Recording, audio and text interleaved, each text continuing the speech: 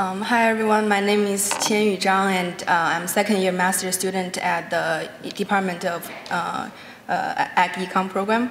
And today I'm presenting my thesis work about the effects of groundwater policies and economic factors on the timing of well drilling decisions. And my advisors are Dr. Karina Schoengold and Dr. Miano.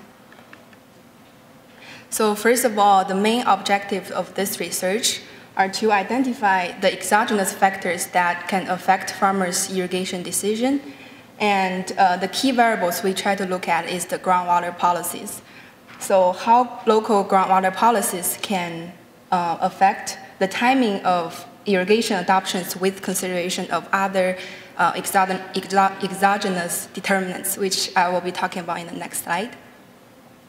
And for the policy variable, more specifically, we try to look at how farmers respond when a moratorium is announced, when it is implemented, and when the neighboring areas establish a moratorium. So the data description, our study region includes 9 natural resources districts along the 3 river basins. The reason why we chose this study region is because this covers most of the well registration historically. And the period of interest is from 1940 to 2017. So the 3 types of explanatory variables are economic, agronomic, and policy. So first, we collected historical data set on the economic factors from 1940 to 2017 on the market prices for corn, wheat, and soybean, and also energy costs for diesel, heating oil, and natural gas. And we also have agronomic factors include the soil characteristics and weather on information on weather, sorry. For the policy variable, we generated 3 variables. First is numbers of neighboring moratorium. So we manually generated this variable for each NRD at each year. And geographically, if they are located next to each other, then the implementation of well drilling moratorium in one NRD would affect their neighboring NRDs. And also this pre-regulation is a dummy variable that we assigned 1 to 3 years prior to the actual implementation of well drilling moratorium. And also post-regulation is also a dummy variable where we assigned 1 to all the observations after the actual implementation. And since farmers' irrigation decisions don't solely depend on 1 year's profits or 1 year's observations, so we calculated 5-year moving average for all the time varying variables, include market price for corn, wheat, and soybean, and trend for energy cost, and revenue differentials between dry land and irrigated land, and also weathering trend for monthly precipitation and monthly maximum temperature. And soil characteristics are constant over time. So after reorganizing and cleaning the data, we selected percentage of sand and silt and available water capacity and slope into our regression. So the fundamental principle of this research is to conduct a survival analysis, which estimates how long a producer, as a dryland producer, survives until they decide to invest in an irrigation well with consideration of the 3 exogenous variables. And this simple function, survival function, demonstrates what we are trying to analyze is the probability of a farmer survives up to a year T, and then they switch to irrigated land. And then we run our regression using the Cox proportional hazards model to run, for our regression, first set of regression. Then this is our preliminary results.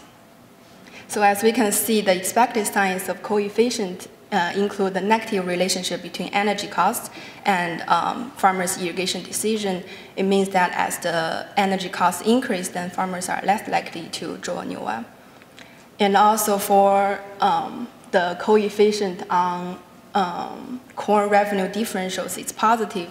It means that as the corn revenue differentials increase, then it is more profitable under irrigated land than dry land production, so that farmers are more likely to drill a new well. And our key variables in the last 3 rows, for the last one, post-regulation dummy variable, it is negative, so it means the probability of drilling a new well after the policy implementation decreases compared to those NRDs without policy intervention. However, our number of neighboring moratoria and pre-regulation dummy variable are both negative, which is inconsistent with our expectations because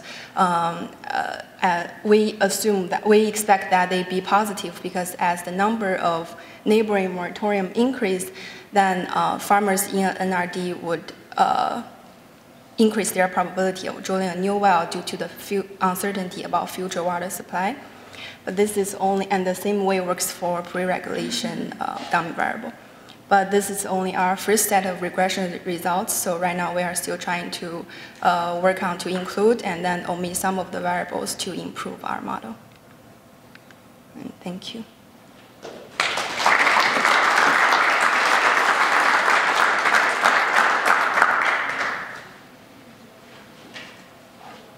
Do we have a question?